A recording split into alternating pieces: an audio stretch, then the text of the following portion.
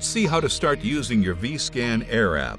Please watch the videos on registration and activation and pairing to prepare your device prior to scanning. Once the probe is successfully connected with the app, you're ready to scan. The Presets panel opens with the default preset loaded. Presets are grouped according to the transducers, deep scanning presets under the curved array, and shallow scanning under the linear array. The transducer is switched automatically based on the selected preset. Any preset can be set as the default by pressing and holding on it. It's readily identified by a white bar below the button. The left panel with the presets and menu options closes automatically after a preset is selected. It can be opened again by tapping on the Probe and Preset button on the top left-hand corner, or simply sliding it in from the left side of the imaging screen. A new exam is created automatically when the Vscan Air probe is turned on and successfully paired with the app. You can also create a new exam manually from the current exam gallery in the right-hand side panel. The imaging screen has a header that displays the status bar in the left corner, showing the probe connection and battery status.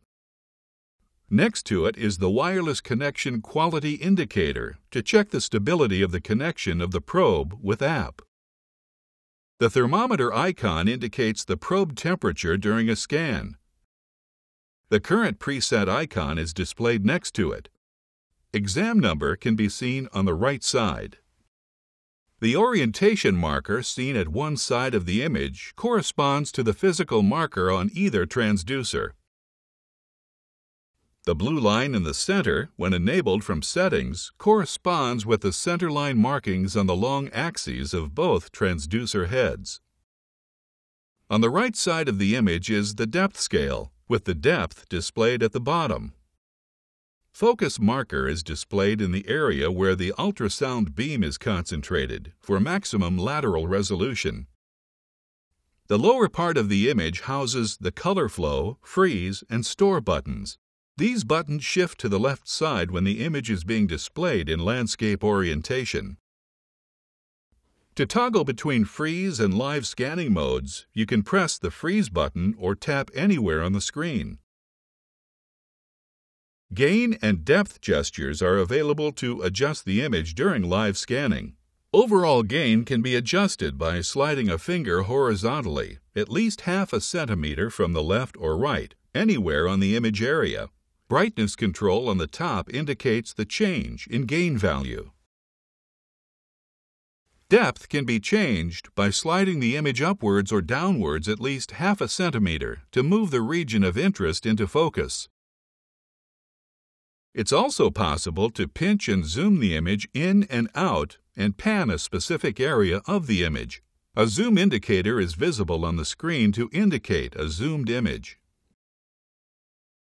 On certain presets, there is a penetration button on the black and white live imaging screen, just above the controls at the bottom. This is useful for imaging at greater depths in larger than average or difficult to scan patients. You can toggle between penetration and resolution settings for the preset with this control. Image display is maximized in the portrait orientation for better visualization. At shallow depths on the linear presets, you see two yellow dashed lines on either side of the image. These indicate that the entire footprint of the transducer is not seen to display a large image. To see the entire image, either rotate the device to landscape or zoom and pan. Once a desired view has been obtained, you can save a still image or a video to the gallery. Freeze and press the Store button to save a single frame. If you press Store during live scanning, a video clip with all the frames in the image buffer is saved.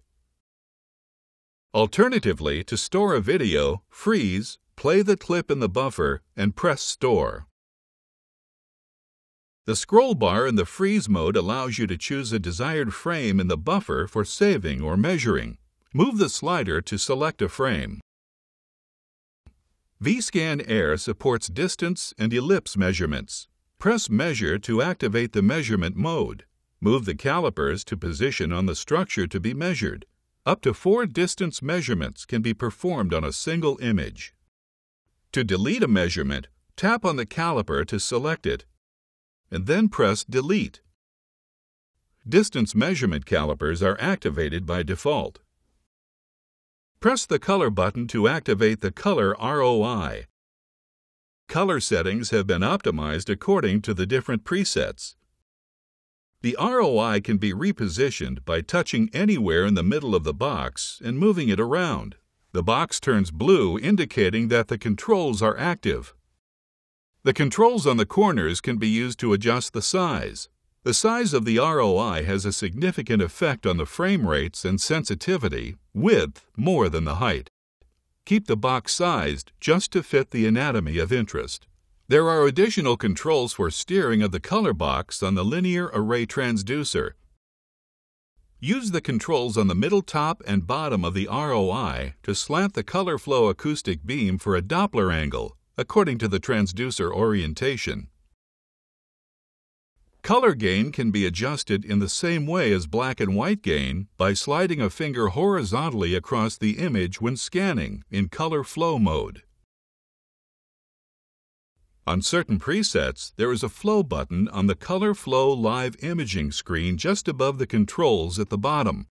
This is useful for changing the velocity scale to optimize imaging for fast or slow flow, such as venous flow in the extremities or renal flow.